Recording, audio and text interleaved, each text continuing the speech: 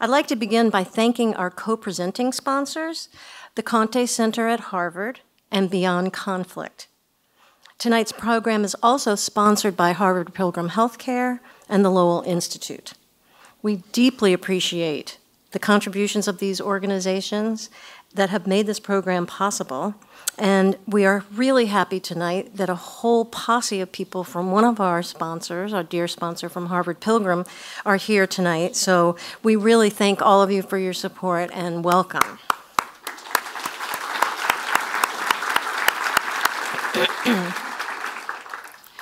We've all heard Mahatma Gandhi's instruction, be the change you want to see in the world.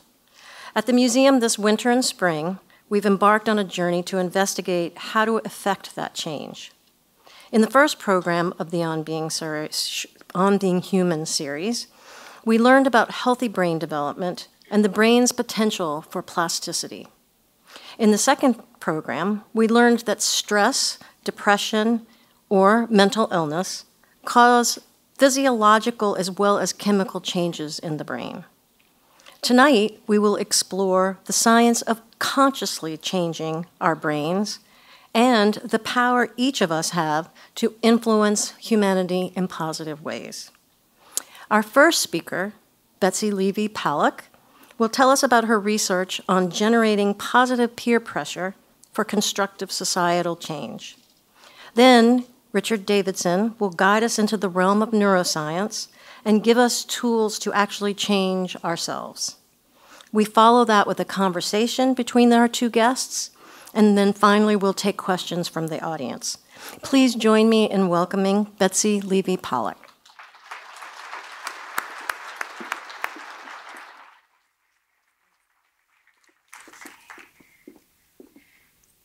Thank you so much for having me tonight. I grew up not far from here and came to the Museum of Science as a little girl with my parents, so it makes it even more of an honor, and also my parents got to come tonight, so it's a lot of fun to be here. I want to talk to you tonight. Dr. Davidson is going to tell you more about how to change brains and more about the physiology of brains. I'm going to talk to you more about how our minds work in terms of collecting all of the social information that's out there and understanding what are the social norms of our communities, of our schools. And the reason I'm interested in social norms is because they're powerful guides for our behavior. And what we're doing in my research lab is trying to understand large-scale patterns of behavior like conflict, so patterns that we want to reduce, or cooperation, tolerance, kindness patterns that we want to promote and reinforce. And so I wanted to just take a moment to acknowledge all of the people who are working on this with me. As you know, science is a team effort. Some of the things that we're doing at Princeton, among them is studying conflict in schools. And so when you think about conflict in schools, what's the first word that comes to mind? And you can just shout it right out. Bullying, yes, thank you. So bullying, the technical and now legal definition of bullying is one-on-one conflict that often happens in an unequal power dynamic and is repeated many times over the course of the school semester.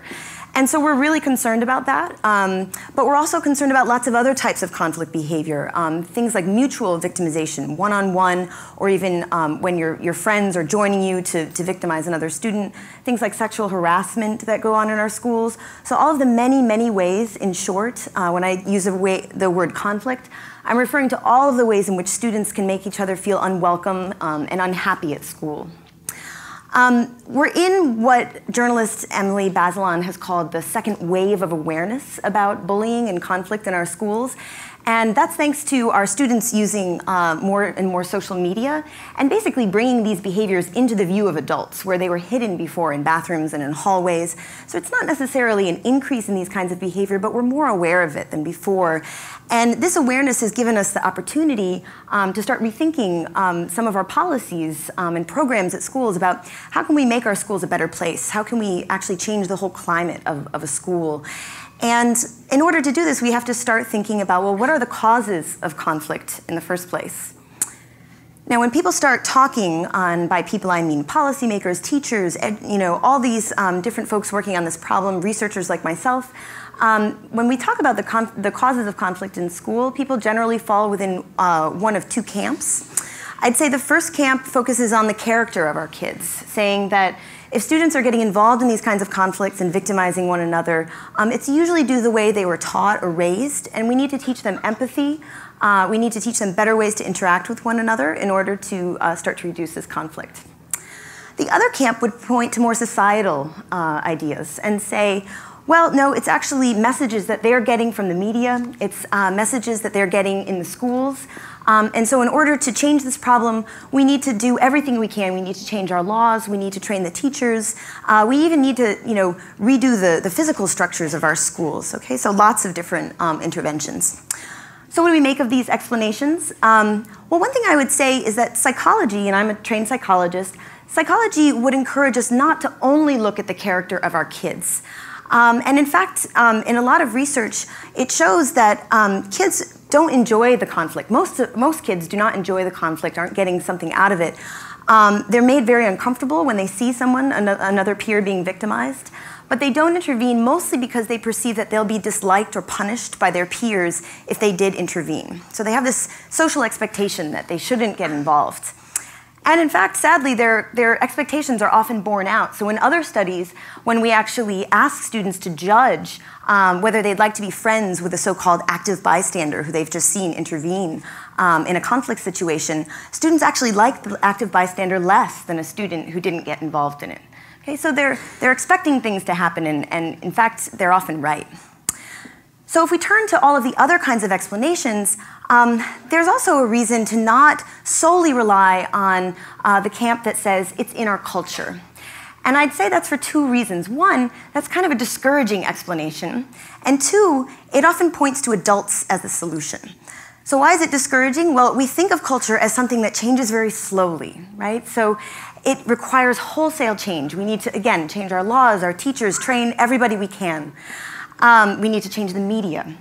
And then second and related, the people who are in charge of all of those factors are adults, right? So it really disempowers students from being part of the solution. We know that they're part of the problem, but what would it look like if they were actually part of the solution of changing the climate of their school in terms of making it a better place to be, a more tolerant place to be? So in my lab, we've been working on that third option, as we would think of it. It's somewhere between the two camps that I just told you about. And what we like to do is we try to think about, well, how are students setting social expectations? So I already previewed for you that students have this expectation that they'll be punished if they try to reduce conflict in their schools. Where do these come from? Okay, so certainly, of course, they come from our society, but we think that they also come from the peers all around them, okay? So we specialize in my lab in understanding how the mind takes in all of the social behavior around us and decides what is, on average, the expectations of me in this group of people, okay? So, in other words, every time a student observes another student post a mean comment on a website, they observe that, well, this kind of behavior is common. And every time they observe other students not reporting someone when they've abused another student to a teacher or something like that, they learn, that's undesirable to do that, right? Repeated interactions over time, our minds are paying attention, and we're learning, actually, this is the social norm of this environment, of my school environment. These kinds of behaviors are common, these kinds of behaviors are desirable. And it's those perceptions, we would argue, that drive much of this repeated behavior over time. Not necessarily because everybody's enjoying it or because no one has empathy, but because they're actually being very adept social animals. And in fact, that's how we all work. This isn't something that's specific to adolescents, but nonetheless, in this project, we're going to focus on adolescents and see, well, can we change this? One thing I should tell you is that adolescents are not conforming to these social norms because they're lemmings, because they're just trying to be like everybody else. One reason that we know humans are really motivated to follow social norms is because we just don't want to deviate too far from them. So we still want to be ourselves, but it's not that we all want to be alike one another. So another thing that we have been investigating is whether we need to change everybody in order to change a perceived social norm. And in fact, we had this intuition when we started this research based on standing on the shoulders of others who have done this kind of research in the past, that in fact, some people in the social network of a school would have more influence over these perceived norms. That their behavior, in other words, our minds would weight their behavior more heavily than others when we're trying to figure out what's normal here, what's desirable here. Okay? So we're trying to find those individuals. This is the social network of a school, of a high school. All of the circles are students. Some of them are gray and some of them are yellow.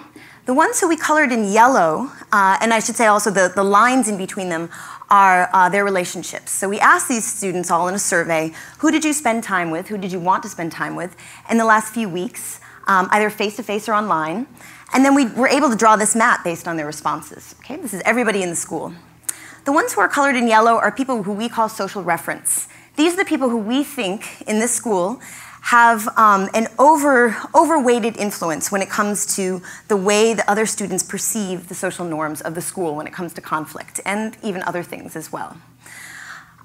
Social reference, they can come in a variety of social network configurations, but I'm zooming in on the social network here to show you what they would look like if you zoomed into that map that I just showed you. One type of social reference, we call them the widely known. As you can see, they have a lot of friends, so many, in fact, that not all of the friends know one another. So they have a status as someone who knows a lot of people, and they're someone to be watched in the school. Note that we didn't call them popular, and if you think back to your own high school days, all of the people who were widely known weren't exactly popular, right? So we stay away from that term. So these are the widely knowns. The other people who we look for in our social network, and we find them just purely mathematically, right? So we're not asking people to nominate others, is the clique leader. And we think that these people are important because they're the leaders of small subgroups within the network. And these subgroups are people who you need to reach out to if you want entire network change, if you want this sort of climate level change, because they often define their identities against the identity of the mainstream. Okay? So we try to reach out to them as well. So let me tell you about a study we did. We went into a high school. We identified, using the social network mapping that I showed you, all of the widely knowns and all of the clique leaders at the school. And then what we did was we actually used experimental methods, and we randomly assigned one portion of them to participate in basically a campaign against conflict at the school. We tried to convince them to come up and speak in front of their school at a school assembly, and these are used very frequently in schools to combat bullying and conflict. But they were chosen explicitly by us to come up and talk about their experiences, and just to be very salient in everybody's eyes. I am against conflict at this school. And we predicted that their behavior, the way everyone else's minds were working in the school, if you were connected to those people, and if you saw their faces on posters that they made throughout the rest of the year, you would be associating their identity with less conflict. And your mind would start to tell you, well, you know, maybe those behaviors aren't as normal at the school or desirable. So let me tell you a little bit about the results we found. We found them through surveys. We asked all the students at the school whether many students thought that it was normal to start drama. And I should tell you, drama means conflict at this school. Never use the word bullying with adolescents above a certain age. We learned that very quickly. So we asked them about norms, and this is how a psychologist would ask about norms. We would say, how many people, for example, how many people in this room are talking right now? Well, just one, so it's not very normative to talk, right? So this is how many, and this is the result that we found, that people were less likely to say that students thought it was normal to start drama, or people were more likely to say that it was okay to ignore rumors, okay? And that was based on the number of connections you had to these social reference. The same thing happened with students' behavior. So as we see these norms spreading out from the reference who were involved in the program, likewise we see less conflict behavior spreading out. So they were less likely to be disciplined for peer conflicts in this study, and that was according to school records, so how many people were dragged into the office, basically. And then we also got teachers to tell us, to nominate students who was contributing to a negative environment, who's defending other students from harassment. And you were more likely, for example, to be nominated by a teacher as someone who defends others from harassment if you had more connections to these social reference. So basically, you see it spreading across the network. Okay, so now what I want to tell you about is the next study that we did, because we thought, okay, these are great results. We see norms spreading and behavior spreading alongside of them. So this seems to be like a great intervention. The next thing that we did was we said, well, what if we took this to a number of schools? So what you're seeing now is the other 56 schools. I promised in my title that I was going to talk about 57, so that was one. here are the rest. Here are 56 schools that we worked in last year. And we did a different kind of experiment now with all of these different schools. You can see all of their amazing different configurations. And in these, I should mention, the students are all colored in red, and the social reference, who we found again, are colored in blue.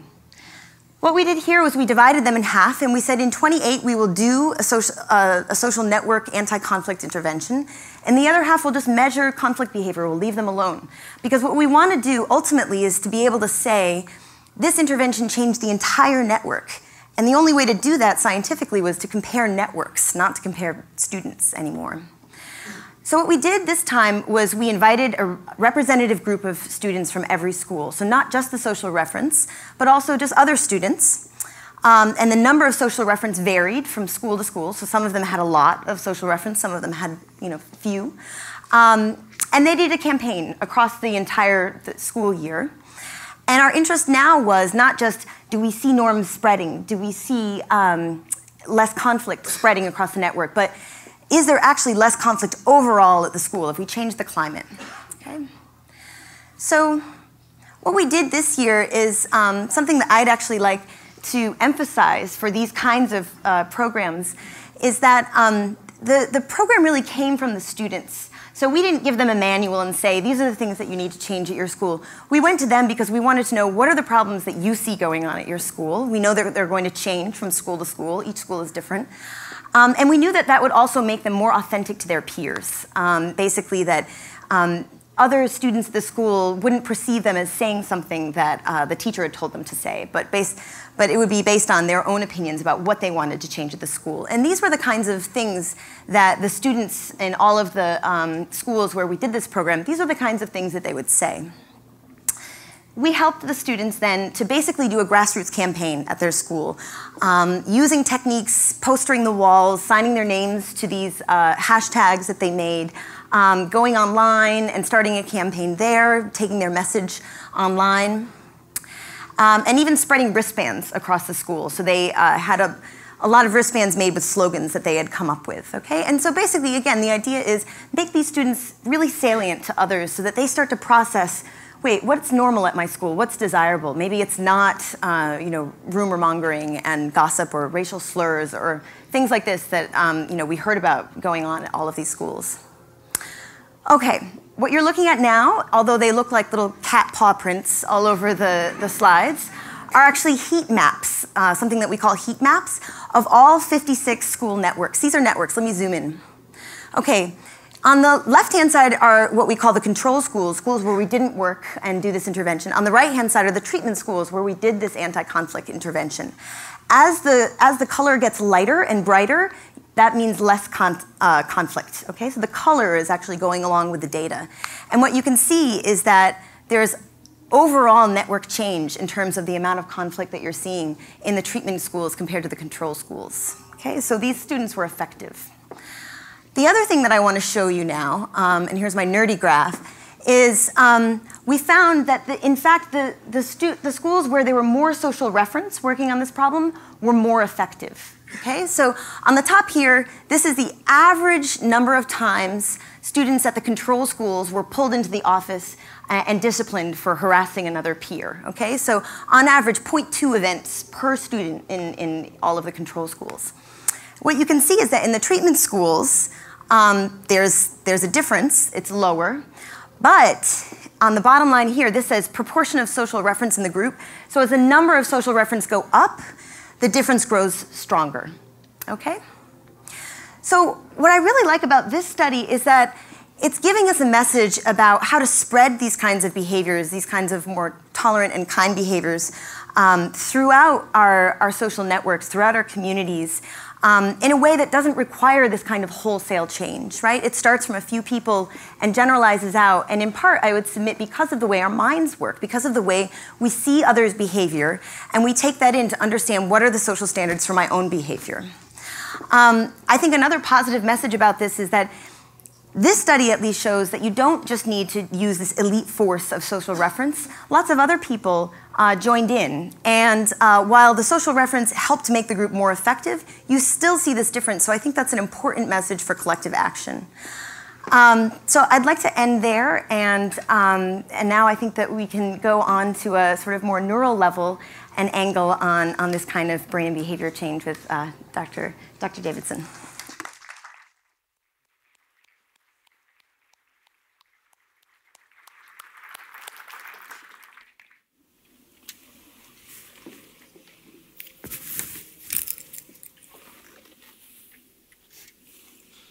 Okay. Can everyone hear me?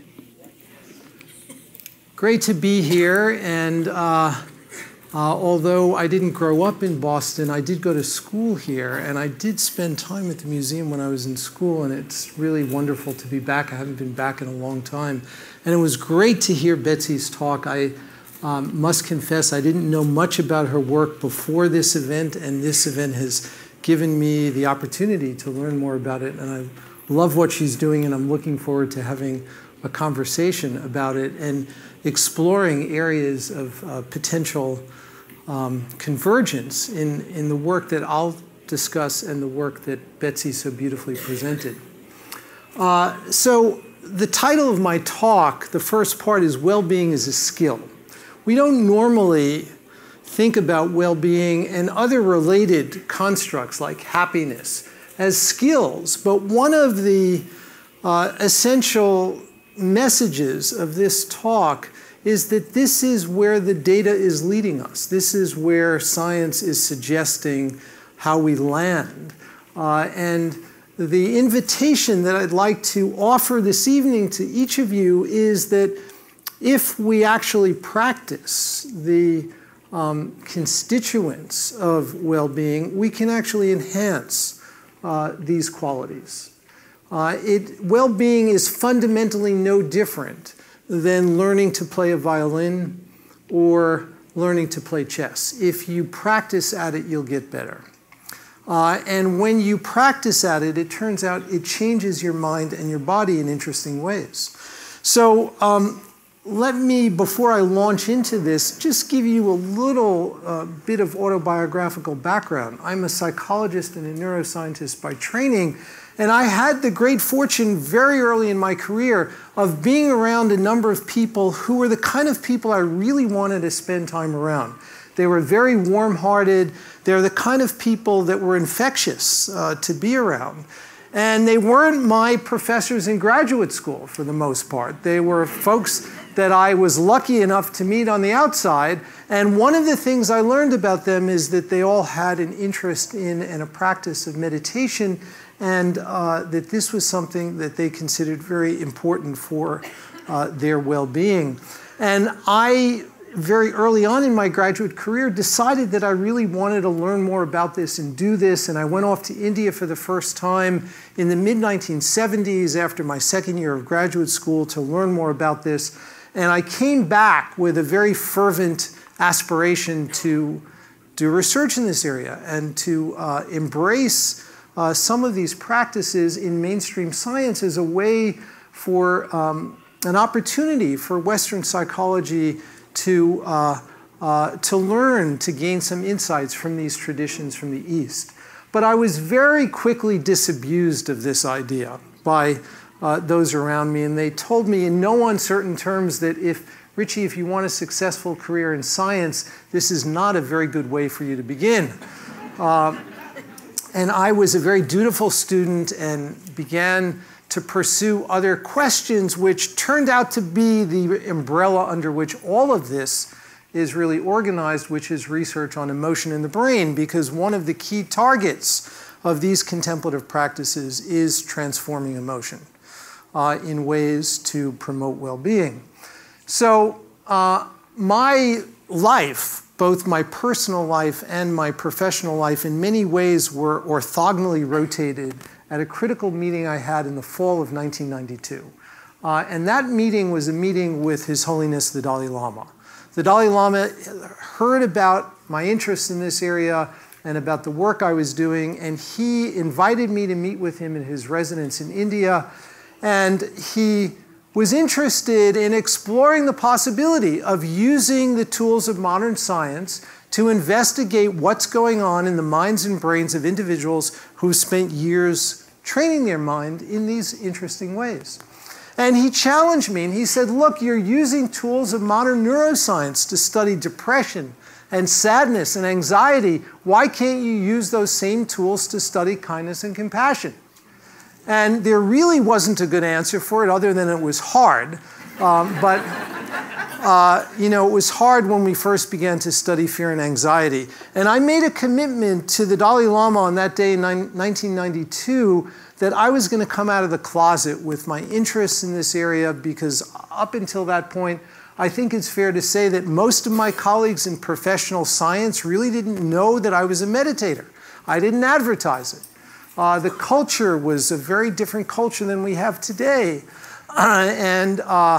I made that commitment to the Dalai Lama, and since then, the journey has just unfolded, and it's really been amazing to see how rapidly things are changing. And this event is just one of many as a testament to this kind of work going much more mainstream.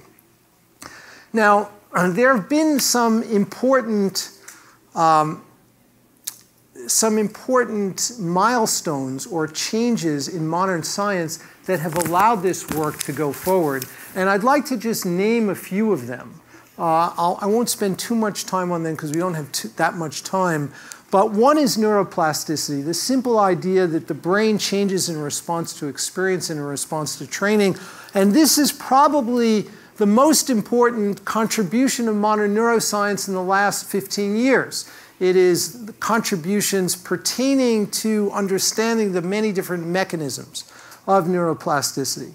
The second theme is a theme that is similar to neuroplasticity in the realm of genomics, and that is epigenetics, the idea that genes are regulated, and we can think of many of our genes having little volume controls.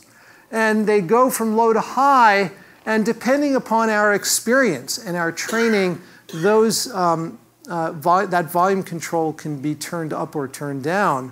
And we actually just published the first evidence just a few months ago that shows that just one day of intensive meditation practice in the laboratory among long-term practitioners can induce a measurable change in gene expression. So through pure mental activity, we can actually see a systematic change in gene expression that can be measured and that seems quite relevant for certain aspects of health. The third theme is this notion of the massive bidirectional connections between the brain and the body. And we're beginning to understand how stuff that comes in from the world, psychosocial events, get transduced by the brain and in turn affect the body. Our minds and our brains are embodied. And the changes in circuitry in the brain have influence on the body that is consequential for health. And likewise, changes in the body can feed back to the mind and the brain and also influence activity there. This is a whole extremely important and exciting area, which I'm really not going to touch on this evening because we don't have time. But this is the work that is beginning to show that happier people are actually healthier. And it's beginning to interrogate the mechanisms that are responsible for that association. The last theme is a theme that's probably the most controversial of these four, and I'll show you one little tidbit about this theme. And this is a theme that I call innate basic goodness. And what I mean by this is that we are born with a bias toward goodness. Doesn't mean that we don't have constituents of negative stuff in us, but if we have the opportunity to express a preference, we'll express a preference for cooperation, for altruism, compared to selfishness. And let me just give you one example of this. This is just a picture of the Dalai Lama in our lab in 2001. He's been there several times. But let me start with this little video clip.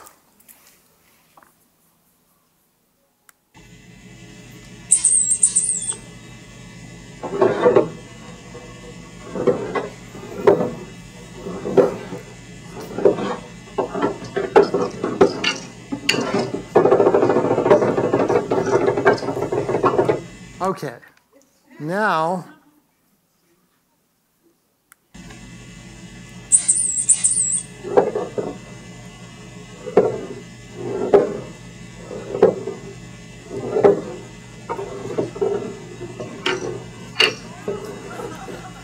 okay, which do you think 6-month-old infants prefer?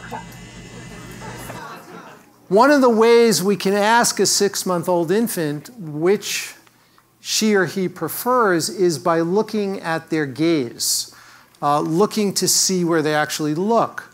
And it turns out, using a variety of indices, gaze is one, but several others, a number of scientists have now marshaled evidence to show that infants prefer the first, the helper, compared to the hinderer, and there are many other examples of this, all pointing toward a kind of innate basic goodness. Now, the reason why this is interesting in the context of meditation and contemplative traditions is that one of the themes in many of the practices that are designed to cultivate compassion and warm-heartedness is that the invitation to practitioners is that these characteristics are already within us.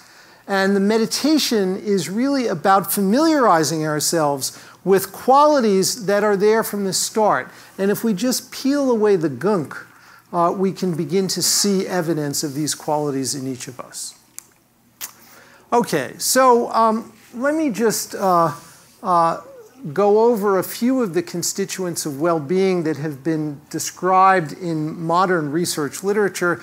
They include qualities like self-acceptance, positive relations with others, a sense of autonomy, mastery over one's environment, purpose in life, and personal growth. All of these are constituents that together have been found to be associated with this construct of well-being. Modern research also indicates that a number of other related qualities like generosity seems to be something very important in promoting well-being. Now, one of the ways that we began this work and the research that we did that was directly stimulated by my first encounter with the Dalai Lama in 1992 was focused on compassion. And the Dalai Lama's message to the world is really centrally focused on compassion. And he was quite interested and encouraged us to begin to do serious scientific research on this construct of compassion. And it's really remarkable if you go back to introductory textbooks in psychology, even 5 years ago, probably very, very few of them have the word compassion in the index, which is really quite astounding. Today, where there's been a flurry, an increase in research in this area, and so things are changing quite rapidly. We began this work by bringing into the laboratory the kind of practitioners that the Dalai Lama was particularly interested in having studied, individuals who spent years training their mind. And we thought that we would bring in these so-called experts to see if we can see changes in their brain when they engage in practices designed to cultivate compassion, because if we didn't see changes in these individuals, it would be unlikely that we would see them in more novice practitioners. So we flew these people in from Asia, which is where most of them lived. And these are all individuals who have spent many thousands of hours engaged in formal practices. And I'll describe what these practices are in a few minutes in a couple of different ways. The average number of lifetime hours of practice in this group that I'm about to show you is 34,000 lifetime hours of practice. You can go do the arithmetic at home. 34,000 is a big number. But I'll also show you evidence in a few minutes that it doesn't take much to show changes in the brain and behavior. So we started in a very simple way where we had practitioners alternate between a neutral state and a meditation state just to see if we can observe a difference in the brain. And in the words of one of the practitioners, this is what folks were doing. This person said, what we've tried to do is generate a state in which love and compassion permeate the whole mind with no other consideration, reasoning, or discursive thoughts. Now, you know how sometimes there are those commercials on television where it says in fine print, don't try this at home? Well, I would encourage you, please do try this at home. But don't be frustrated if it's difficult to do this without any consideration, reasoning, or discursive thoughts. Most of us are just flooded with this kind of, these kinds of discursive thoughts. But these long-term practitioners, because of their training, at least by their report, are able to do this even in the crazy environment of our laboratory. So this is one of the practitioners who is meditating with measures of brain electrical signals. This is someone who actually is famous in certain circles. He is the author of 2 very popular books on meditation, The Joy of Living and Joyful Wisdom. This is Mingyur Rinpoche. Some of you may have heard of him. He is someone who's had, he was among the highest in terms of lifetime hours of practice. So we did the first study, and this is a figure from it. The first author is Antoine Lutz, who is a scientist in our lab.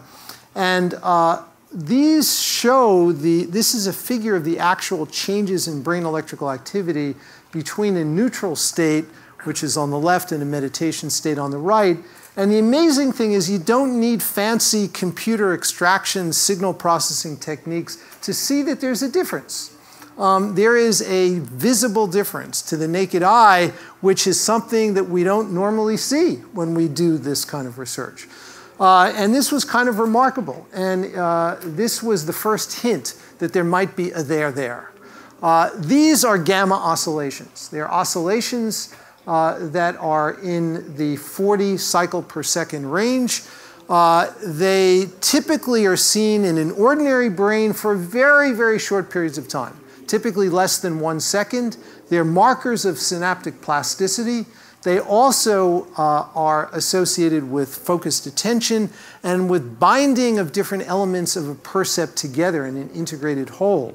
That's where you see these gamma oscillations. In long-term practitioners, we saw these oscillations for many, many seconds and actually minutes, and in certain cases, hours. And we just published a paper showing in long-term practitioners that during deep sleep, we actually see an infiltration of gamma oscillations during deep sleep in long-term practitioners. We don't know at this point what the significance of this is, but one of the things we're starting now is waking them up when we see these gamma oscillations and asking them, what's happening? So stay tuned. So this is the practitioner who was the author of that quote that I showed you earlier, and he's an amazing person. So let me just say 1 or 2 words about him. His name is Mathieu Ricard. He is French by nationality. He's been a Tibetan Buddhist monk since 1967.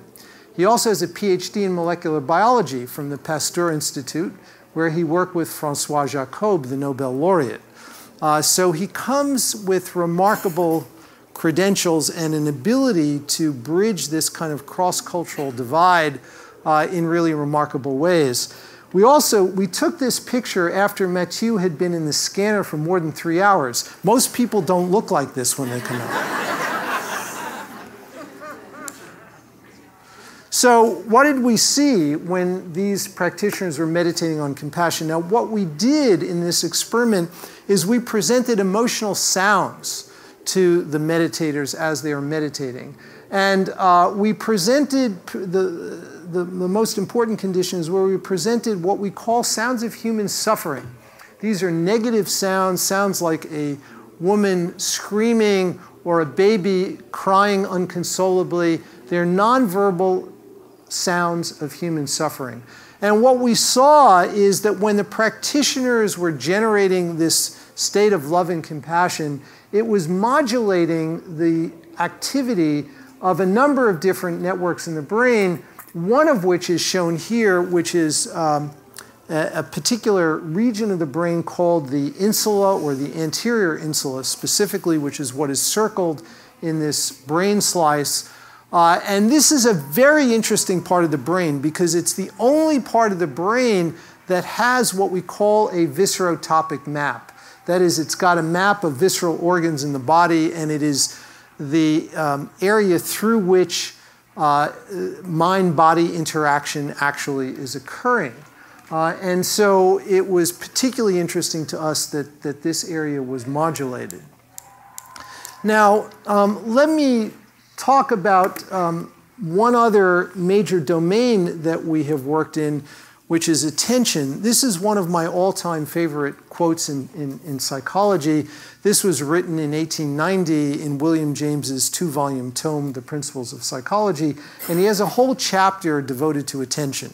And he said, the faculty of voluntarily bringing back a wandering attention over and over again is the very root of judgment, character, and will.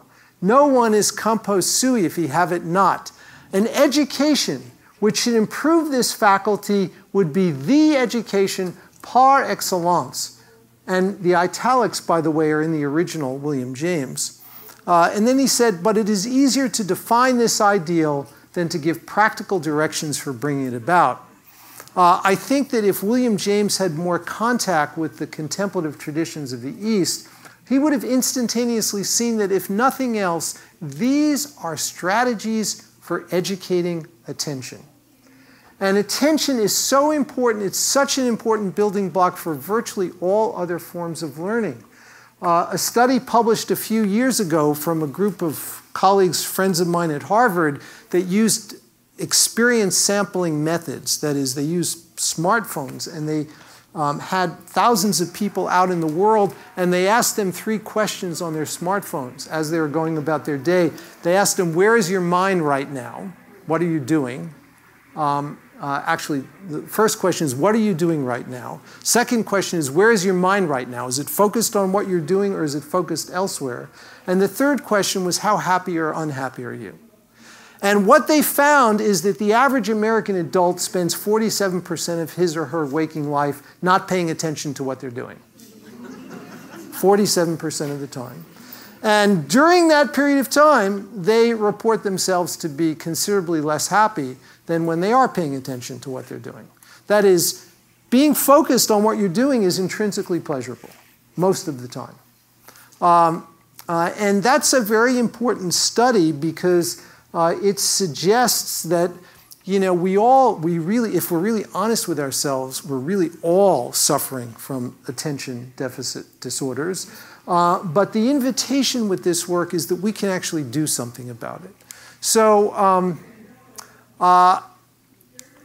these are response time distributions. This is a technical term. You don't really need to know the details here, but if you take a child with attention deficit hyperactivity disorder and you give them a stimulus to which they have to respond, their response times are very variable. And that's illustrated in this histogram, which is circled here, and the long tail on your right is indicative of variability in their response times. An age-matched, typically developing group is on top. They have a much tighter distribution. And we ask the question, can simple mindfulness meditation, paying attention to your breathing, paying attention to your body, for those of you who are at the meditation that I led before, it's kind of like the first meditation that I led. We asked whether that kind of meditation can actually change this. And the answer is that it can. And so this is a study that was published a couple of years ago. And this, what's circled here is a measure of response time variability, this same metric. Lower numbers are better. They mean less variability. And the practitioners are people that went through 3 months of meditation training. And this is before they went to training, the light bars. And this is a control group, novices who are just learning to meditate. And the darker bars are after 3 months of practice. And what you can see is that among the practitioners after 3 months of practice, there is a reduction in this variability. So, and there are all kinds of changes in the brain. Now, I'm going to just skip a few things and tell you, make 2 more points. One is it doesn't take 3 months of training or 3 years of training or 15 years of training. This is a study that we published last year showing that if you take people who've never done any of this stuff before and you give them just 2 weeks of training and you deliver the training on the internet, just 30 minutes a day for 2 weeks, a total of 7 hours of training, you can actually change behavior in the brain.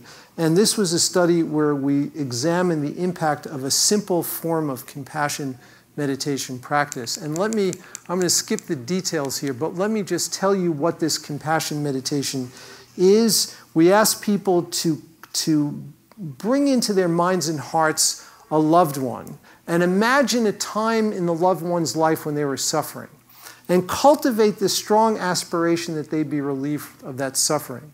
So we start with a loved one, we then move on to themselves, we then move on to a person that we call a stranger, someone whose face you recognize. It could be a person who works in the same office building that you work in, or someone who's in the same class, but you don't know much about their life. Bring them into your mind and heart, and just envision a time in their life when they may have been suffering.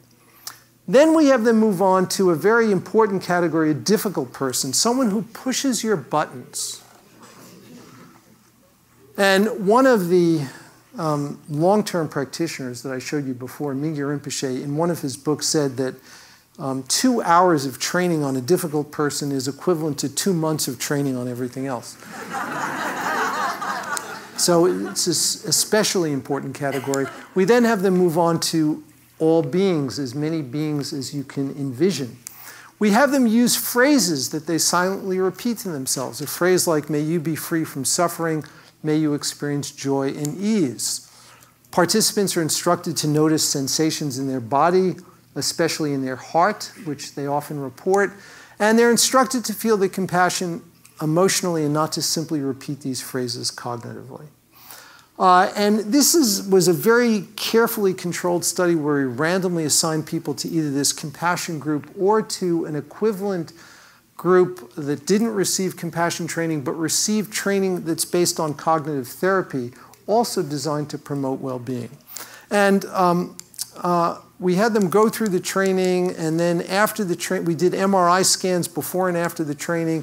And then at the end, they did some economic decision-making tasks that enabled us to get behavioral measures of altruism and their pro-social behavior. I don't have time to go through the details of these measures, but after 2 weeks of training, the compassion group actually behaves more altruistically, and their brain changes in all kinds of interesting ways that I don't have time to go into, but suffice it to say that after just 7 hours of training, the brain changes, and the changes that we see in the brain in networks that are important for empathy and also for the regulation of attention, these networks predict the extent to which people behave pro-socially on these economic decision-making tasks. So I want to just end now by simply saying that we're bringing this work to kids in schools. We've developed a curriculum that we call the kindness curriculum. We're implementing this with preschool children. And we're doing studies where we're randomly assigning this curriculum to different classrooms and looking at the impact of this training on kids' behavior and on the classroom environment.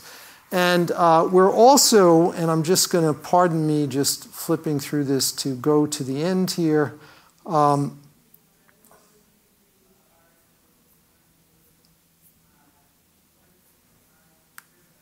We're also developing video games that are targeted for older children. This is work that is very new. This is a project funded by the Gates Foundation. Games that are targeted for middle school kids to cultivate mindfulness and kindness. These are some screenshots from a mindfulness game where they have to keep track of their breathing and tap an iPad with each breath, and then tap with 2 fingers every nth breath, like every 5th breath. And it turns out when you do that, you make mistakes on the 5th breath because your mind wanders.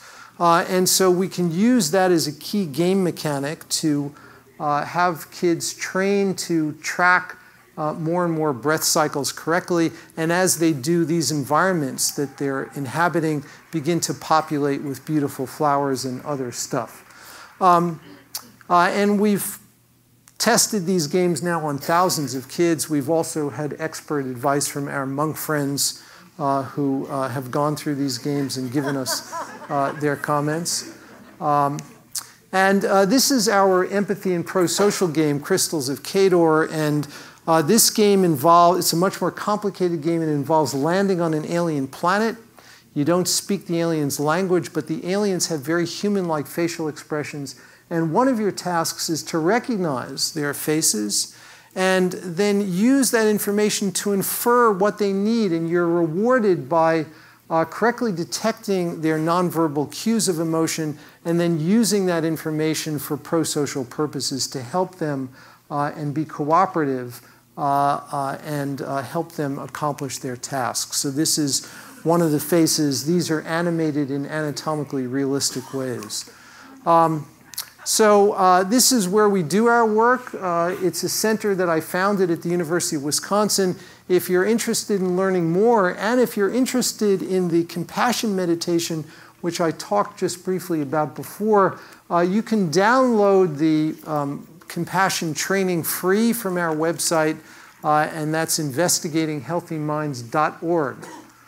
So please feel free to do that. And I want to end with another quote, which is something that Albert Einstein wrote to a friend of his who was having a lot of difficulty with his daughter, who was in a crisis. And Einstein said in 1921, "A human being is part of a whole, called by us the universe, a part limited in time and space. He experiences himself, his thoughts and feelings, as something separated from the rest, a kind of optical delusion of his consciousness. This delusion is a kind of prison for us, restricting us to our personal desires and to affection for a few persons nearest us. Our task must be to free ourselves from this prison by widening our circles of compassion to embrace all living creatures and the whole of nature in its beauty." Thank you.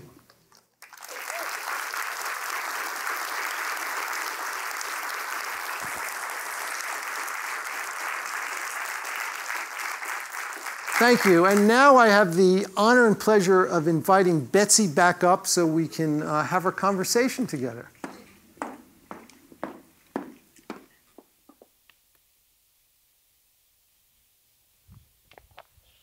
So I think we have to use these mics now. Everyone can hear us? Good. So I thought I'd start off by just first saying how much I really love your stuff and really respect what you're doing, and just ask, the work that you're doing seems to require that you identify these, I forget exactly the terms used, the clique leaders or the widely known. And the social reference. Right.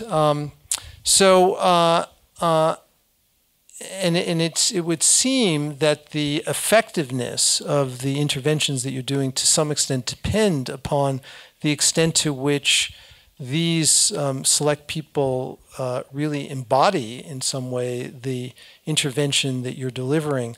And I wonder if you see this as a potential place where the level at which you're working and the individual level potentially can come together to produce a synergistic effect that may be even more powerful. Yeah, I was thinking to myself during this presentation, where were your video games when we were doing this? That would have been really amazing. Yeah, I think that in our work, when we're trying to affect behavior on a collective level, yes, you have to start with the individual, and it's interesting to try to motivate people to become, the face of a different kind of behavior, particularly when that's just not their normal practice. That's not how they've been gaining status or maintaining their reputation for a while.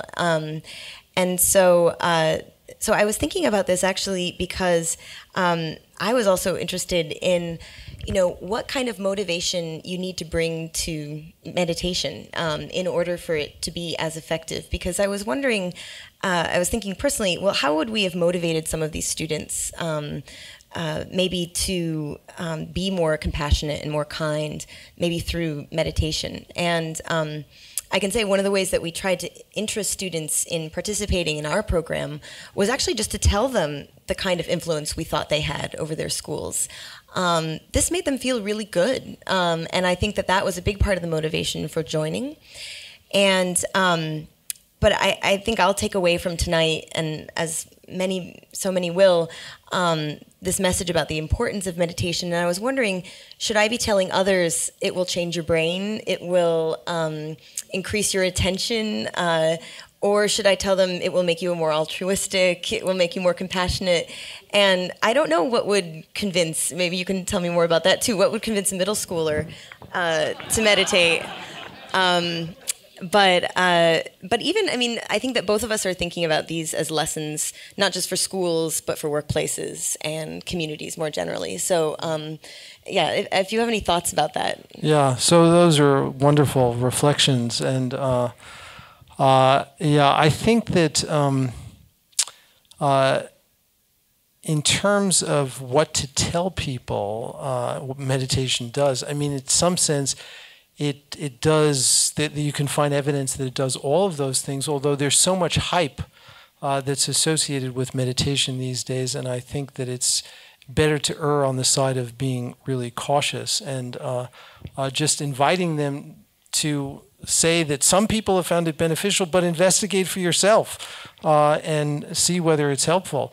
In terms of the kids, one of the things that the kids, particularly young kids that we've worked with in schools, enjoy the most is just having a quiet timeout period where they can sort of go offline and collect themselves, and that it's safe and it's okay to do that.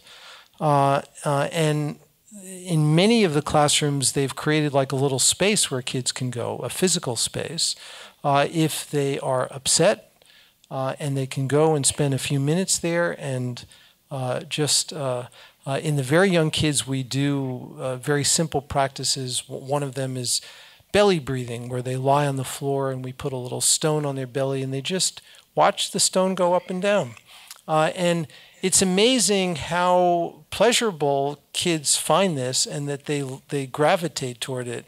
And when we have been teaching the kindness curriculum, we go in for 3 periods a week, 3 30-minute periods, and the kids always ask us, why can't they get it every day?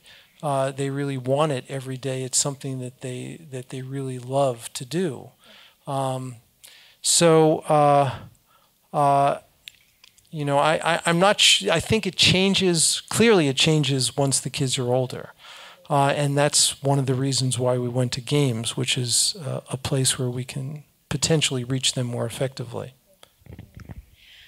One thing that we think about a lot in our research is how do you show that kindness or compassion is spreading? And so we have all of these, measures of whether people are, getting in trouble for conflict, their self-reports of how they're doing.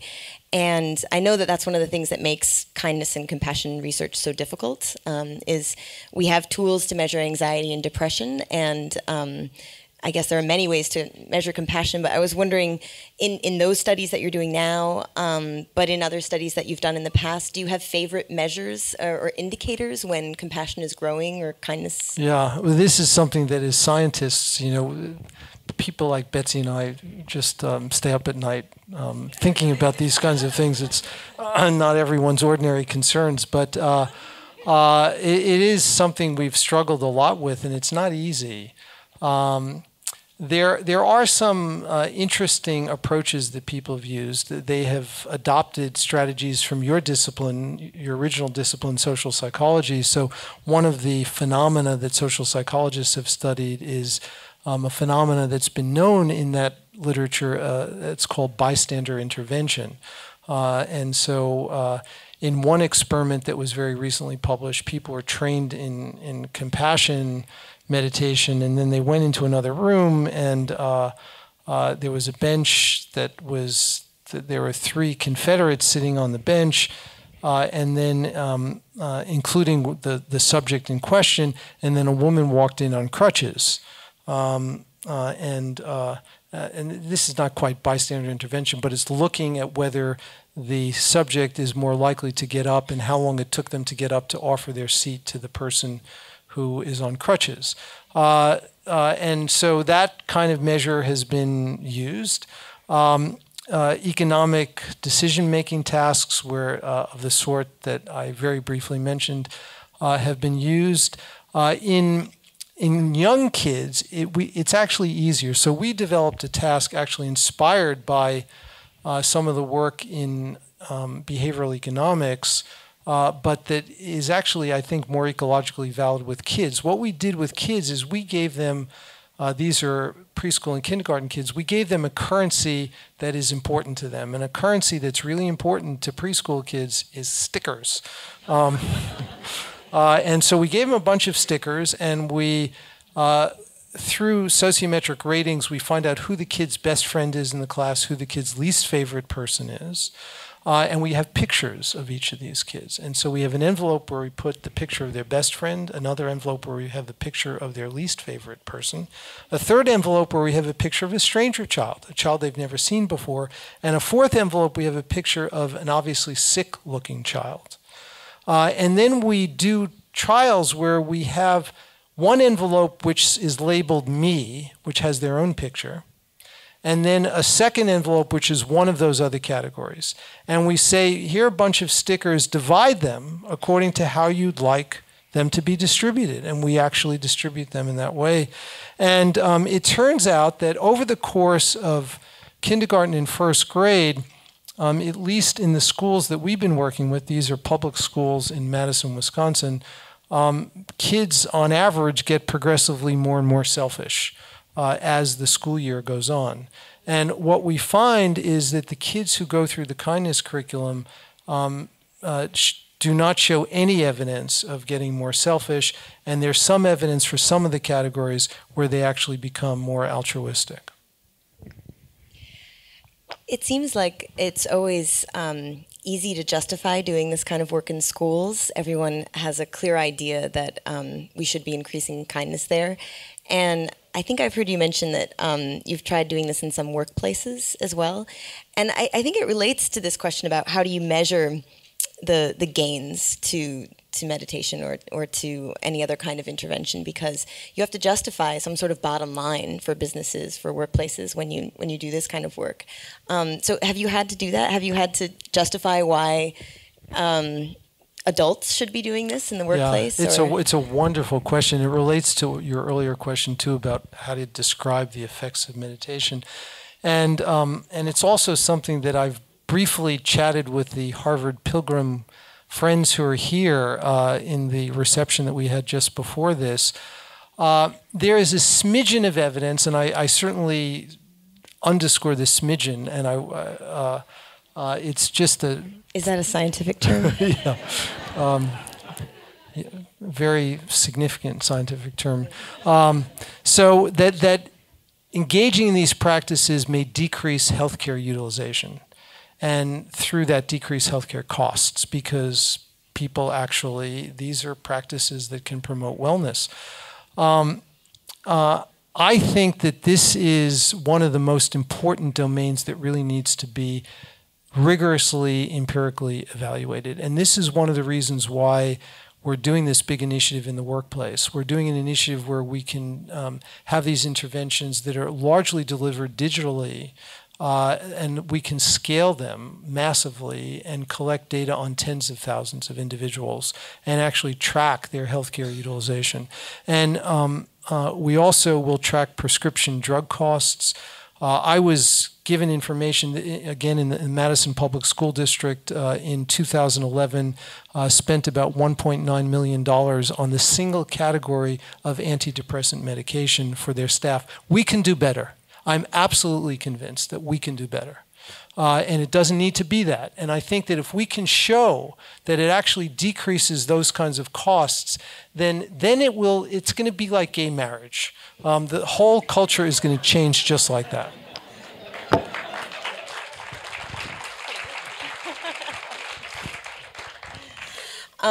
So of course, then I'm wondering too, as I'm watching your talk, how might this spread? I'm not sure how much you've thought about this in your own research group, but from our perspective, we're always wondering if you change someone's mental process, if you change someone's behavior, what is the effect on the collective? Do these kinds of changes, are they infectious? Are they contagious? Or is it more of a social learning process where, did you have a contagious effect when you started meditating? You said in the beginning it was, you didn't even admit to anyone that you were meditating. But do we have any idea that this might help our families, help others in our environment or in our classroom? And those are wonderful questions. And one of the things I learned from you, Betsy, is that we could be more strategic about who we're actually delivering these interventions to, and potentially have more impact by being more strategic. And I think that that's a wonderful possibility. And one of the things I hope will come out of this is that we'll collaborate, which would be great.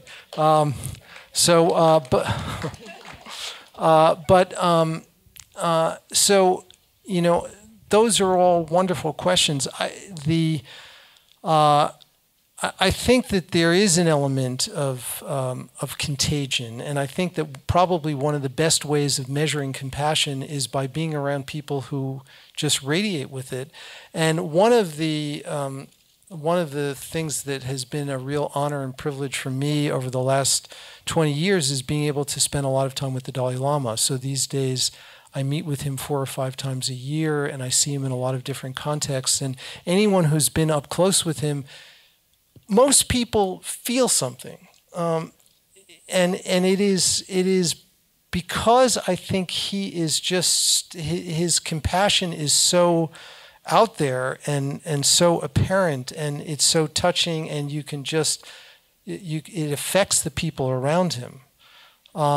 He just gave a talk at the NIH, and I've been trying to arrange this for the last 10 years, and finally it happened.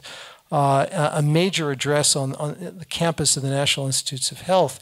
And Francis Collins, who's the director of NIH, asked me what labs he thought would be interesting for the Dalai Lama to see, because there was a little bit of time in the beginning to show him around. And I said, Francis, I really don't think, he's seen a bunch of labs and he's seen MRI scanners and, he knows what science labs look like. I think what you should do, there's a hospital on the NIH campus where people with rare disorders are actually treated and where the fruits of science are really brought to the bedside. I said, have him go through the hospital and actually meet patients. This is where you'll really see him shine. And they did that. And I was with him as we walked through the clinical center on the NIH campus. And there were tears rolling down so many people's faces because each person, each patient the Dalai Lama saw, he held them. And some of these people probably didn't know who he was. Some of them did, but it didn't matter. And through what he did, he I think imparted something special and I think something that had clear physiological consequences. And so I think that that's a case of identifying strategically a person who really can have these profound network effects. I can't help but ask, so what does the Dalai Lama think of all of this research? And is he interested in the brain changes? And what do you think is part of the interest driving the kind of collaboration, the scientific collaboration here? Well, I think that he's really deeply curious about science. He has said that he has 2 commitments for the remainder of his life. One is to work on behalf of the Tibetan people, and the other is to meet with scientists. I wish other religious leaders had similar commitments. But I think that what he gets out of it is, I mean, he wrote a book on science and spirituality called The Universe in a Single Atom. And in the very first chapter of that book, he says something amazing. He said, if there's any tenet in Buddhism which is directly contradicted by scientific fact, he's prepared to give it up. And so he's just deeply interested. He really feels that science is an extremely important vehicle for understanding the fundamental nature of reality. And that's, in many ways, what I think he would say Buddhism is about. And so he sees a very deep convergence in terms of their goals. And I guess in terms of convergence between goals, you should stop us, by the way, when we're supposed to open up, because I could keep going for a really long time. One thing I really liked about what you said in scientific presentations, it's not typical to say, here's something that I do in my own personal life, and here's how that aspect of my personal life influenced my science. But you told us about how you had been interested in meditation and where you were influenced to start to study this. And I would love to hear your story, because that was a question that I wanted to ask you. Oh, that's interesting. Yeah. Is it, well, if I can start with me then, and then I'd like to hear more about the reactions that you got when you started studying this, and the extent to which you felt like you could talk about how it was something that you did in your personal life. Because we do have this, unlike the Dalai Lama, we are taught to build this, really tall wall, or draw a really bright line between ourselves as people and ourselves as scientists, which I think is interesting.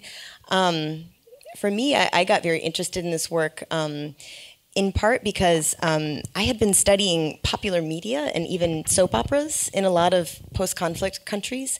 And I was interested in how media changed people's ideas about what's normal and what's typical. And in that case, it was fictional characters communicating these types of behaviors to them. So I was very interested in this kind of social perception. And then I thought, well, it's obviously also people who are right in front of you who are giving you these ideas as well. And on a personal level, both my parents have worked in schools their whole lives, so I felt very comfortable in that environment. And it was one that made a lot of sense to me. I knew immediately when I walked into schools, I knew how to talk to teachers or commiserate with them about what was going on at the moment. And so I love doing the work that I do because I love interacting with the people I get to interact with. I think it's a real privilege to be able to leave the laboratory and learn from people. And that's how you get your best ideas, I think. So. It's wonderful. Well, maybe we should open it up for questions. Folks, can you see a show of hands who has questions? Awesome. First question right here. Dr. Davidson, you mentioned these gamma oscillations in the brain during meditation. And I was just wondering, because earlier you mentioned how there were relevant systematic expression in genes as well after meditation. I was wondering if you could elaborate a little bit on that expression in genes. Yeah, so the work on gene expression changes is quite new, but there was this paper that we did publish this past year, and there have been a couple of other attempts that are similar. One of the things that's important in the work on gene expression is that genes are expressed differently in different parts of the body and different parts of the brain. And so we were measuring gene expression in blood, in peripheral blood lymphocytes, and we wanted to choose a set of genes that made sense to be regulated in that compartment of the body, so to speak. And so we focused on genes that were implicated in inflammation. Second reason we wanted to focus on genes implicated in inflammation is because there was other kinds of evidence to suggest that certain types of meditation practices may help reduce inflammation. And since inflammation is so critically part of many chronic diseases, this was another reason. And so what we found is evidence for the downregulation of a number of very critical genes that have been implicated in a whole inflammatory cascade. And we did that by simply taking blood samples when people came into the laboratory in the morning, and then we have a meditation space in our lab, and they sat in the lab and did 8 hours of practice, alternating between sitting and walking practice. We had a control group come into the laboratory for a day of leisure, where they were sedentary for the day, they were fed the same diet, and we didn't see any of these kinds of changes in the controls. So that's how we did this study and basically what the findings were. Sure. Next question's right over here. So hello, everyone. So I have 2 questions. So you said how doing meditation changes the mind, changes the brain to some extent. So my question is, how long or how frequently do you have to do it? Because what I observed is I personally do it for like 2 months, and then later I forget about it, or I do not do it, and then I come back to square one. So that was my first question. And second question was, through meditation, do you have techniques where you help people stop wanting things that or clinging on to things that they shouldn't be clinging on to? Yeah. So let me take them in turn. With respect to the first question, it's kind of like physical exercise. If you went to a trainer and did 2 weeks or 2 months of physical exercise and really got buffed up, and then stopped doing exercise, no one would think that the effects are going to persist. And so I don't think that there's any magic bullet here. I think that if these practices are going to produce enduring effects, we're talking about lifelong practices. It's like brushing your teeth. It's something that is really, the invitation is to do it every day. But it's also the case that the distinction between formal periods of practice and everyday life becomes intentionally blurred so that you can practice as you're walking to work or driving. There are just countless opportunities to practice.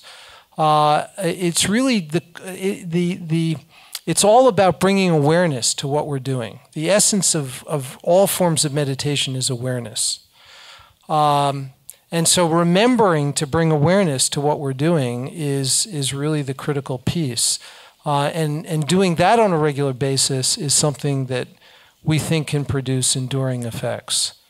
And the second question was, remind me again? Stop. Yeah. Well, I think that, the scientific term for this is stickiness. It's kind of an inability to let go of stuff, clinging to it, and this is something that changes over time. And I think it's important to be patient.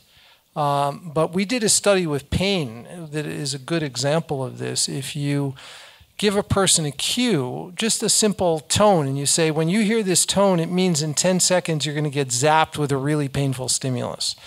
And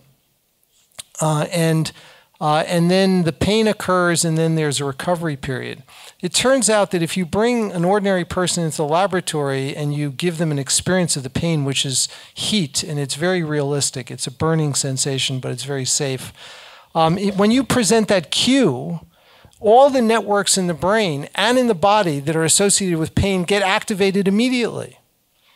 Even though there's no physical pain, just the tone is enough. It's a kind of conditioning. In long-term meditation practitioners, when that cue comes on, nothing happens. Then when the pain occurs, there's a big response, but then in the recovery period, they recover right away. They come right back down to baseline, whereas in the novices, they have this clinging and stickiness that you're talking about. They don't let go of it, even though it's not serving any useful function at that point. And so that's something that is trainable. That can be changed. We've published hard-nosed scientific evidence showing that, and I think it's a learnable skill. but it does require practice. So thank you for the questions. Next question here. Thank you. I wonder what you guys look like at home. Do you have grouchy moments, and what do you look like in them? Thank you. We have what? A few grouchy moments, and what do you look like in them? Doubting moments. Grouchy.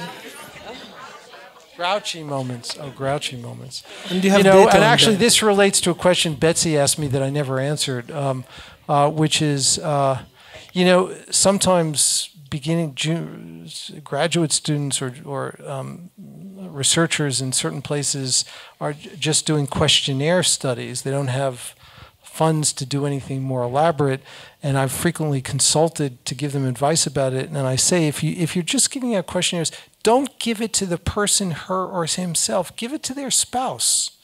You'll learn a lot more about their true nature, not by asking them, but asking their spouse. So ask their spouse if they've gotten kinder or more mindful.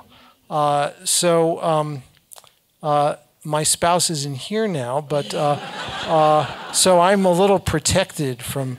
But I think that I would say that in my own personal life, just answering your question honestly, there was a period in my life 15 years ago when I was much more volatile at work, and I was definitely had a lower threshold for frustration. Now, some of that may just be normal aging, and I don't discount that. But, I think some of it may be my own practice. I certainly believe that my practice has contributed to my overall emotional balance, what little of it I have. Okay, next question over here. Oh, for me? Oh, sorry. Tonight, I don't know, I probably share this with a lot of people here, that tonight's inspired me to try to take up meditation again. I've tried at different periods of my life.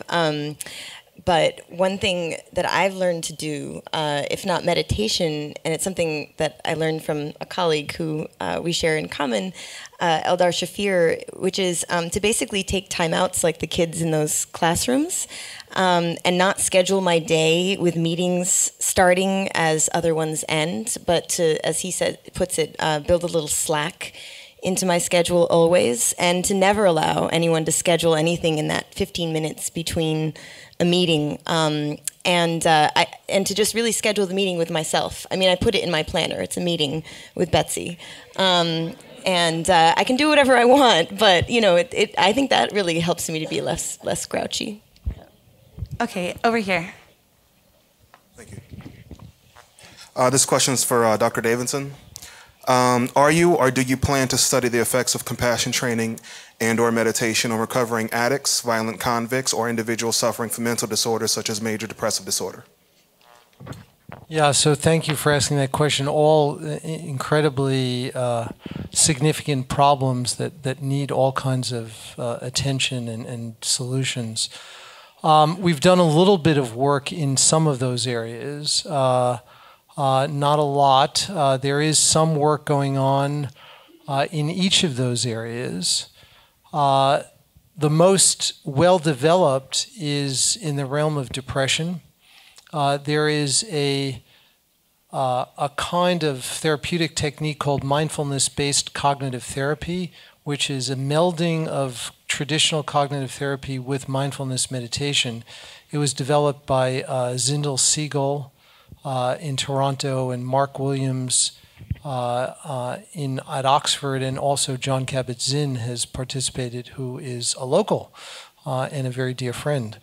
And there have been really good scientific studies now evaluating the impact of mindfulness-based cognitive therapy in depression, and where it makes the biggest difference is in minimizing depressive relapse. So among people who have a diagnosis of major depression, if they're given mindfulness-based cognitive therapy, particularly during a period where their symptoms have remitted, the mindfulness-based cognitive therapy is very helpful in decreasing relapse. In terms of addiction, we just had a meeting this past fall in Dharamsala, India with the Dalai Lama on the theme of craving, desire, and addiction.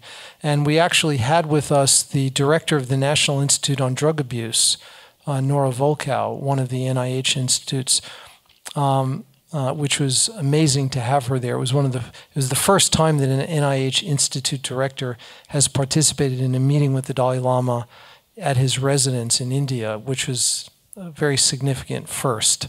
And, you know, she participated because she feels that the time is ripe to really start studying this. These are methods that are in many ways ideally suited to diminish craving. Because craving in these traditions is the root of suffering. And these techniques are designed to directly tackle craving. And so I think that this is going to be an area of tremendous opportunity. There's a group at the University of Washington in Seattle that's probably the furthest along, and they've developed a mindfulness-based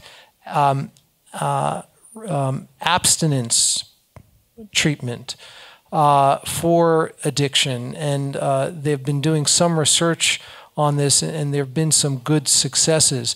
In terms of the prison population, there's a number of demonstration projects that have occurred, and there's a wonderful documentary film called The Dhamma Brothers that was made by a woman named Jenny Phillips, who's an anthropologist. And it was a film, a documentary made about a maximum security prison in Alabama where they actually taught meditation in the prison. And it's very, very moving. There are no scientific data of which I'm aware, however. But there's work that I know is starting up. So I think over the next few years, we'll start to see some real evidence in this area. So thank you. Next question here.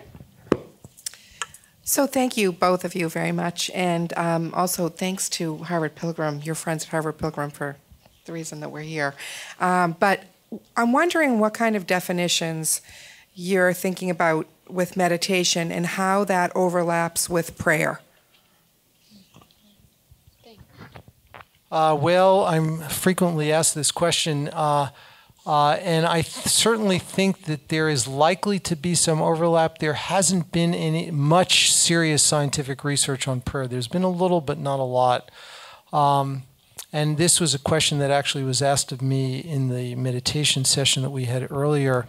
And, you know, I think that there are likely going to be some similarities. There may be some differences as well. I think that if prayer is done with regularity, in consistency, and a kind of genuine motivation, not doing it as out of a sense of duty, but really having a more pro-social kind of motivation, that may be quite similar, but we don't know at this point in time. One of the other things that's important to point out, though, is that there are many different forms of meditation that do different things to the brain and body, and I assume that there are also different kinds of prayer. Next question's right here. Okay, thank you very much. So I'm wondering, besides... Where are you? Raise your hand. Here. Oh, great. Okay. Besides practice, have you ever found any medicine or chemical or food is able to help us with increase of the gamma alteration, increase the frequency and the length? Because as we all know, most of Buddhists, they are vegetarian. So is that helpful if we eat more selectively? Yeah, it's a wonderful question, and I don't know the answer to that. In terms of food, certainly I have the personal conviction that how we eat definitely affects our brain and our mind, and there's a smidgen of research that I know of on that. But in terms of medication, you know, the Dalai Lama jokes about this all the time. He said, you know, if there's a part of my brain where we know that if you stimulated that, it would increase my levels of compassion, he would he would give permission to neurosurgeons to go in and stimulate. But of course, that's all real science fiction, and also it's a very, I think, inappropriate and excessively simple-minded way of thinking about the brain. My own view is that qualities like compassion are so complicated and involve so many different brain networks and so many different chemicals in the brain that to think that we can create a medication which would increase it is really naive. And I just don't think it's going to happen. I think you're much better off spending a few minutes every day doing these practices. Next question here. Thank you. Hi, this is for Betsy. I was really drawn to your diagrams and in terms of the social networking, and especially to those children on the peripheries who had very little connection, and wondered if there would be like a phase 2 where you look at those children to see if there's a way to make them less at risk in terms of the issues related to compassion. Yeah, I think that's that would be a fantastic second stage. Social network maps are so interesting to look at, but as you point out, sometimes really painful looking when you see those dots out at the outer edges. In fact, the sort of mathematical and scientific fact of social network graphs is that you can graph them in many different ways, and sometimes people are at the periphery and sometimes they're in the center. You can move them around, but the fact remains that you can always see the people who, you noticed probably that the lines were actually arrows, and when you have an arrow pointing at you, it means someone has nominated you.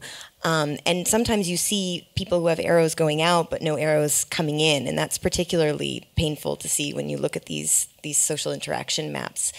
That was one thing actually even that schools asked us, could you tell us who isn't receiving as many nominations, because we'd like to be able to reach out to them. One thing I can tell you is that in the interventions that we did, we noticed that on average people were gaining connections over the course of the year, those who started out with fewer. And so I think that one way to think about increasing compassion is actually increasing integration in the schools and increasing those connections among them. But I think that would be a really interesting second step as well. Okay, next question's over here. Hi, a question about novices and meditation. You noted that it only takes about 2 weeks, or perhaps for the newer folks that meditate. And do you think, is it the persistence, or is it because they're getting better at meditation? I think sometimes you're sitting there and you're like, you have other thoughts and you're not sure if things are happening. So is that still meditating? I mean, is it just if you keep doing that for 2 weeks, eventually you'll get the benefits, or what do you think is happening? Yeah, it's a great question.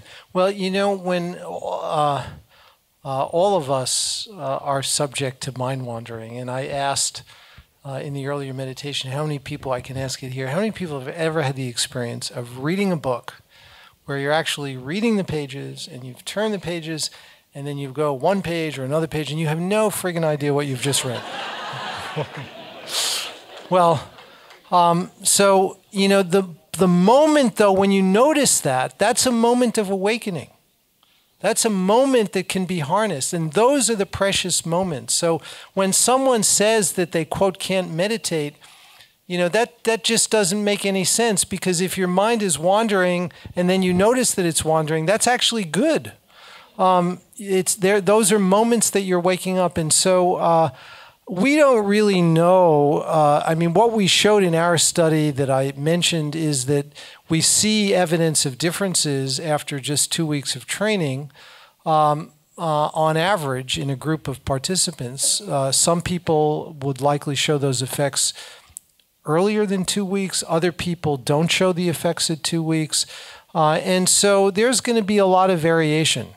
And so we don't know what the magic number is. And also, I have the conviction that one size is not going to fit all. And one of the efforts in our research these days is to try to match a person's emotional and cognitive style with specific practices that may be most effective for that person to promote well-being. So thank you. Next question here. Thank you. This is for Betsy, and it has to do with, there's a lot of curricula around bullying in schools now, and a lot of it has to do with being an interested and active bystander and standing up. So you pointed out that students actually like the quiet bystander as opposed to the active one. Is anything in your work giving you any more information about that or going to help going forward in the curricula we're now using in our schools? Yeah, thanks. That's a great question. And actually, I'll point out that the statement that was just released, the report, or I guess it could be called, by the White House on sexual assault on campuses also emphasized active bystander programs. So this is something that's not just in the anti-bullying curriculum. So it's a really important idea. We should really know what's going on with it. I think that one reason why students in previous studies have disliked active bystanders is that it usually means, and these curricula usually report or usually recommend going to the teacher, going to an adult to report on someone else. And so, no one likes a snitch, right? And that's, I think, one of the really unidimensional ways in which bystanders are presented. And I think that's gotten a lot more diversified in a lot of curricula since then. So there are a lot of different suggestions for how to be an active bystander. Say something directly to the person who's targeting. Say something later to the target to try to comfort them. That's another way to be an active bystander.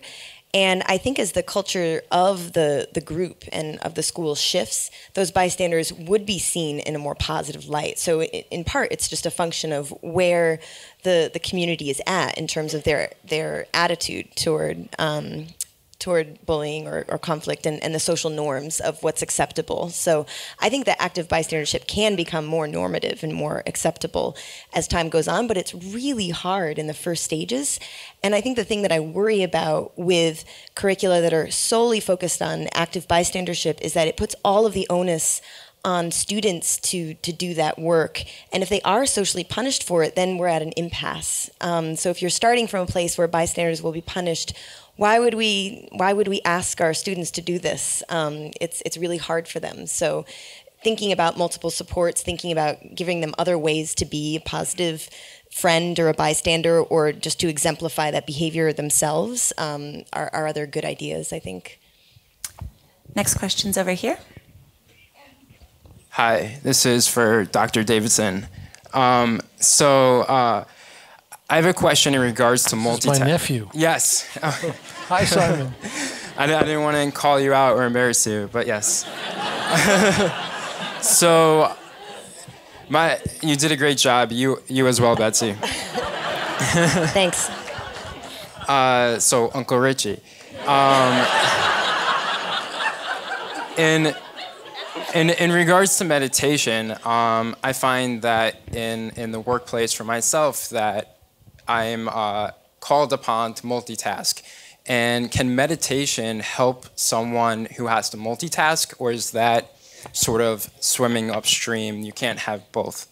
Yeah, that's a great question. Thank you for asking it. And I think that there is interesting research in the behavioral sciences on this topic, and there's one view which holds that there really isn't such a thing as multitasking. That what we say is multitasking is when we're rapidly switching among different tasks. But if you look at a finely grained temporal scale, we're actually just doing one thing at a time, but we're doing lots of things sequentially.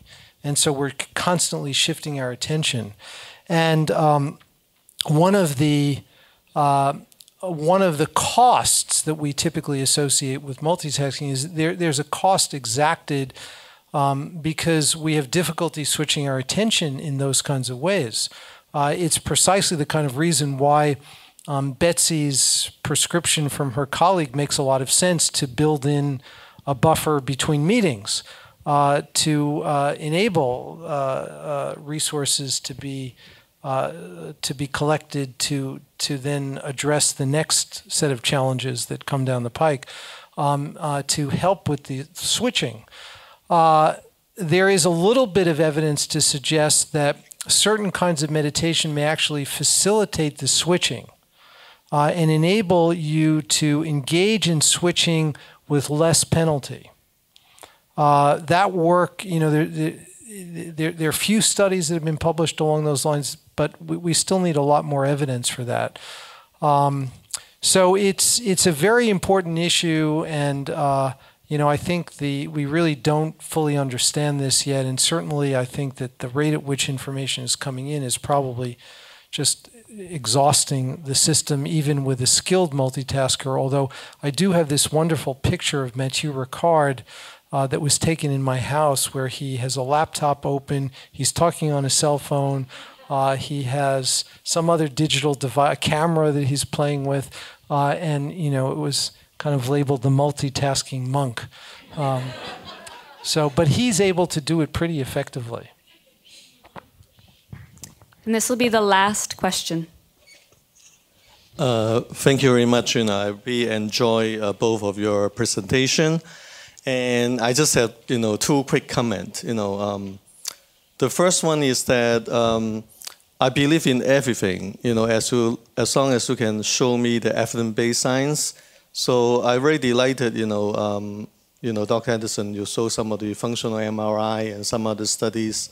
And also, Betsy, you know, the social network science, probably more even, you know, elaborate by our Harvard professor, you know, Christakis, you know, on that, along the same domain. Also the MIT, the Median Lab, you know, the Sandy. My number one quick comment is that, you know, I realize, and my clinical impression is that the meditation are equally or as good as, you know, to other, you know, counseling or, you know, health process, you know, improvement technique, including relaxation exercise at, you know, hospital here. And also the Buddhas, you know, they have the recitation, repetition of a simple, you know, word, and also, you know, in Catholic Church, Protestant Church, and Buddhist, you know, the prayer. And they are equally efficacious. Maybe some are more slightly, you know, potent than the others. Just like you asked me to compare how you treat the depressive patient. You know, either you give antidepressant, you do psychotherapy, you do electroconvulsive therapy, you do the electromagnetic stimulation. They all, you know, effective. But some are more effective than others. For instance, like electroconvulsive shock is more stronger and potent than electromagnetic, you know, is already published. My last quick comment is that we lost our compassion gene, you know, over the process of devolution due to the complexity of the socialization process. How do I prove it to you? If you look into, you mentioned Francis Collins. Okay, last 30 seconds. Francis Collins, you know, they find the gene in the, you know, Hutchinson, Guilford, progeria patient. They all happy. They are genetically happy, but they are, you know, a disease. And also, they've also found another syndrome. They lost 27 genes, and the patient become more altruistic and more happy and compassionate. So we lost our compassion genes. That's my comment. We can't end on that.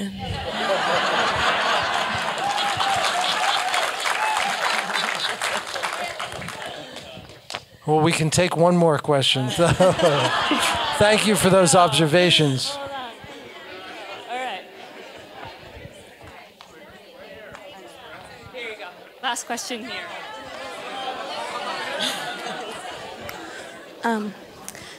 I know you've done the work, Betsy, I know you've done work in schools. This past Saturday I went to a meeting of mothers who'd lost their sons to urban homicides. So I'm wondering, what can we take from your work and apply to urban homicides? Because this is, you know, this is much more, you know, it's just a huge problem. So what are your thoughts on that?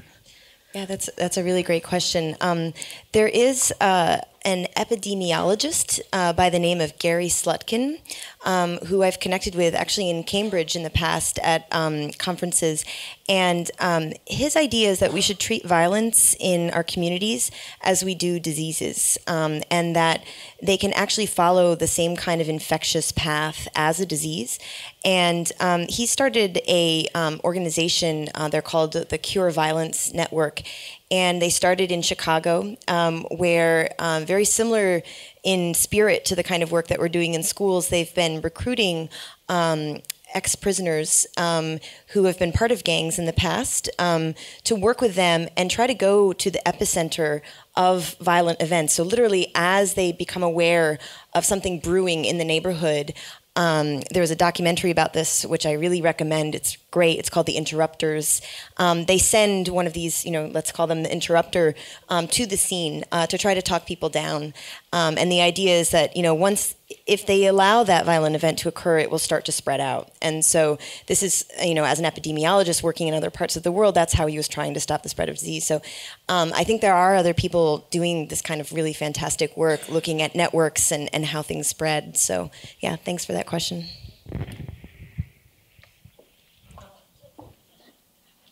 I think we have all had many revelations tonight. Oh my God, that was just amazing.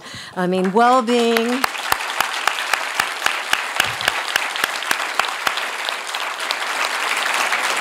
I mean, we can all go home knowing well-being is a skill we can cultivate, and it improves your general health. That's a mind blower.